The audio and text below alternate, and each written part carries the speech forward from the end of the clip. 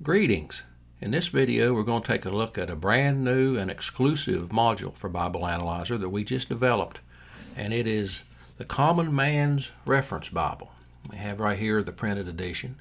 It's edited by Brother David Hoffman. He spent a lot of time putting this together.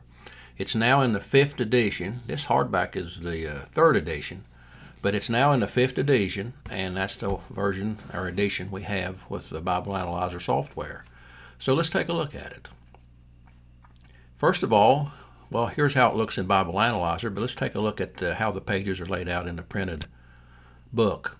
Right here is the Gospel of John, and you'll see that it has a book introductions here, a few paragraphs, and you'll see that it has the Bible text in 2 columns, and then it has a center column that has many cross references. Then at the bottom it has footnotes, and you can see this when you go farther along in the chapter. There, of course, is the Bible text, many cross references in the center that have indicators in the text that show which word they're associated with.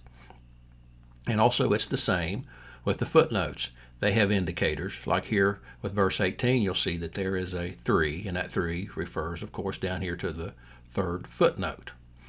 Now, if we go back to Bible Analyzer, we'll see the same thing. Here you have John chapter 1.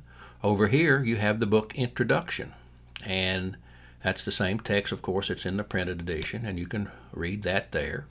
Over here you have the Bible text, and it has all the indicators. Right here you'll find the first cross-reference indicator, and it has it listed there, Genesis 1:1, Proverbs 8:22, and so on. And there you can easily see what the references are on a mouse over, just a mouse over the indicator. But even better than that, you can click the footnote button in the toolbar, and it will insert the references into the text and make them live links, live references. You just put the cursor over, and there they are. You can see them instantly.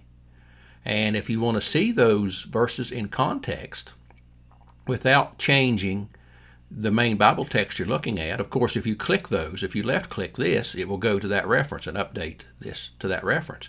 But if you right click on it and then go over to view that verse's context in the multi-window, you click that, and here we have that verse, which was 8:22, and right here it is, and you can read that within the chapter context. The entire chapter's there, so you can get a better understanding.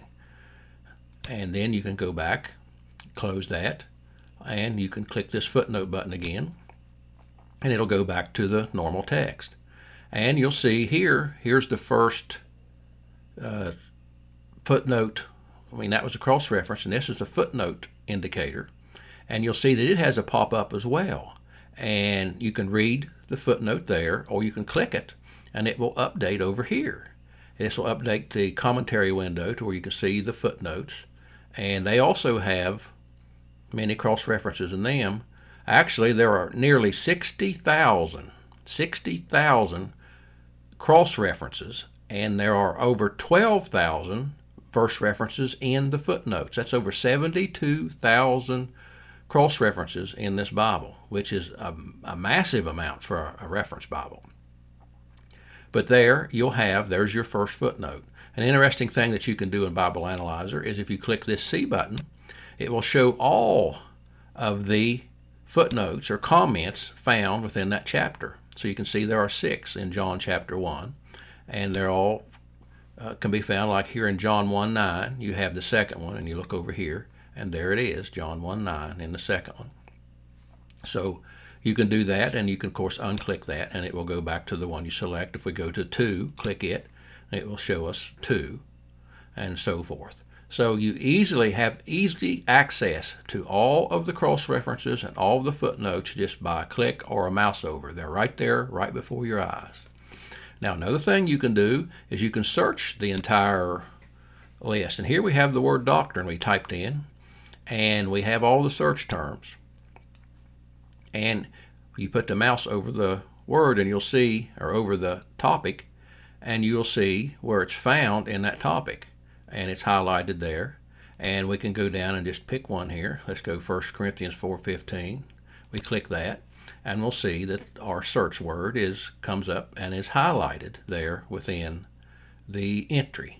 So you can search for words, you can search for phrases, You can search for partial words, so there's a lot of features in that. If you're wanting something you read somewhere and you forget it and you remember a word, you just type the word in and you'll be able to find it. We can close that again. Over here is the topic list, and you have all the topics, all of the comment references, the verse references where they belong. You can click one of those and see one of them. There's Matthew 1:3, any of them that you want. And you go down to the end and you'll find that there are some other material. You have some addendum material here, like some things that are between the testaments. Here's one, 7 Steps to Learn the Scriptures, which is an interesting read. It gives you ways that you can understand the Scriptures and how you can read the Bible. And also it has maps. We go down here. Here's the Time of the Patriarchs. That's a map. And you can, of course, expand the commentary window and view the whole map here. And then you can go to the next one, click up here. Or you can go into the drop down and find another map. But really, about every feature of the Common Man's Reference Bible can be found in the Bible Analyzer edition. And I believe you'll find this is a valuable resource. You won't agree with everything in it, but no one really agrees with everything that's in any other work or any reference Bible or any commentary or any other work. But I believe you'll find it of value. It has a lot of material in it, and it has a lot of different topics, different subject matter. But anyway, we hope that maybe this will interest you, and if you do get it, we hope that you'll find this reference Bible of value. Thank you.